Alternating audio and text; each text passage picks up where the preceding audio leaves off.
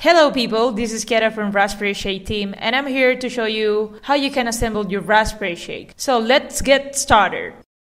This is a list of the components that you will have once your magnitude 8 or 9 arrives at your place.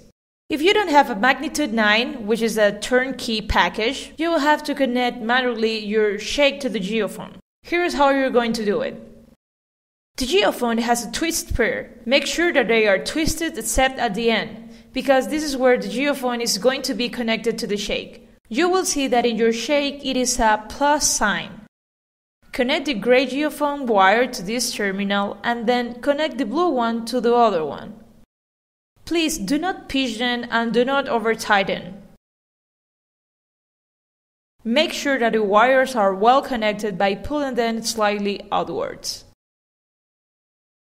Now what you're going to do is to take the bottom face of your enclosure as well as one of the 4 short standoff, and with only your hands and not with the Allen male driver, tighten only or wheel strip. You will do this 3 times more.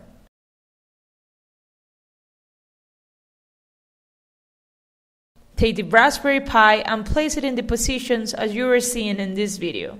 The Pi header side should be just below the bubble. Now, take one of the short standoff as well as with one washer type 2. Tighten the washer type 2 into the short standoff and screw in into one of the circle holes on the Pi. Do this 2 times more. There is one special hole that instead of use a long standoff, you will use the screw type 2.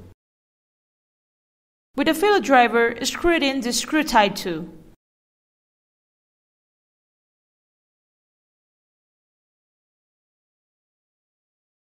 Press a little down. On the other hand, take your mini SD card and insert it in with the metal slot, face looking up into the mini SD card slot of the Pi. Take now your geophone with the shake that you already connected both at the first step of this video and place the geophone in the middle of the 2 holes that are on the left side of the bubble. Make sure that the connectors are well separated. See that the wires look at the left side of the bubble. Now, take the clear plastic strap and place it over the geophone head. Use one screw type 2 and one washer type 2 and screw it in with a fillet driver in one of the 2 holes of the clear plastic strap. Repeat this step one more time. Hold carefully your Raspberry Shake and plug it into the Pi header as you've seen in this video. Notice that the cut side of the shade is aside the USB port of the Pi. What you are going to do now is place the rest of the enclosure faces in their place. Take the face that has 3 cupped shades and place it as you see. Take the short face enclosure and repeat this step. The steps are familiar for the rest of the 2 faces. Now, take the top face of the enclosure and put it over matching with the position of the long standoff.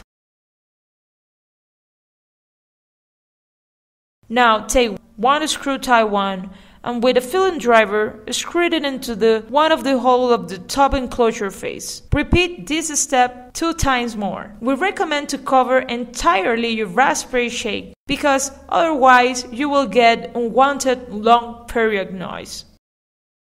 We're almost finishing, guys! The last step is place the cones for leveling feet. Take one and with your hand, screw it into one of the cone holes.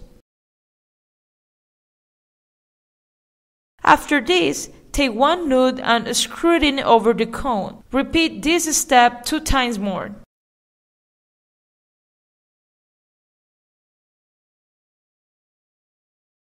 Use the Allen key to adjust the cone as your preference.